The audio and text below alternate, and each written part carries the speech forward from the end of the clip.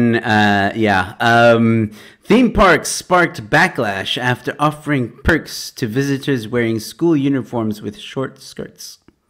What now? Hey, what? Is this in Wait, Japan? what? Where's this? Please tell me this is not in Japan. Please tell me this is not in Japan. Don't say Japan. Scroll down and don't say Japan.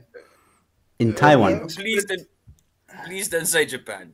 Taiwan. Visitors That's fucking theme close park in enough. Taiwan. Oh man, that's a bit. What? Why? Ooh, come on now. Why would you do this? That's. Who's the now, CEO over here? What's I happening? sort of now understand. No, I understand why China wants to take over Taiwan.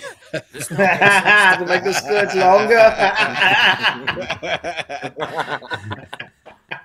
You're doing this for censorship. Oh my word! I just don't get this guy. I don't get it at all. No.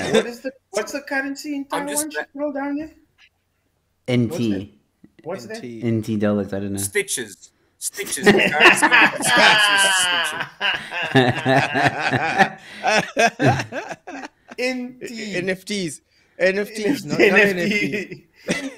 But that's crazy. Like obviously there's backlash, but who was the originator of this idea? Is it Disneyland? No. It's just a theme park. Just a theme It's a park. normal- So Wu Tzu Ying, the executive secretary of the Modern Women's Foundation nonprofit group, told CNA that the park's promotion might lead to privacy concerns and increase the risk of women having upskirt photos taken of them. That's what they're concerned about.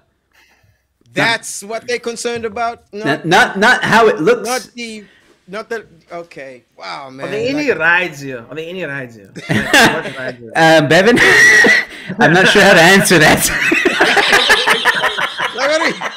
What kind of? You have to be this high.